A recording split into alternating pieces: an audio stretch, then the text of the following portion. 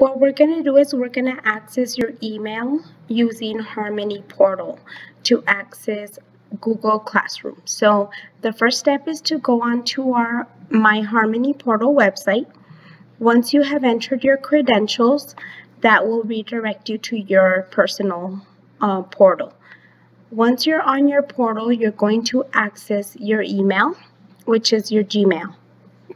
That will take you to this page. This page will have your invitations from every teacher that you have. You're going to have several invitations because you have your art teacher and your STEM teacher and any other teacher that is sending you invites.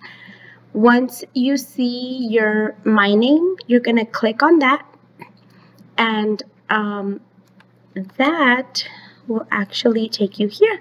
So you can join the classroom, and once you click on that, then you'll be able to access our Google Classroom.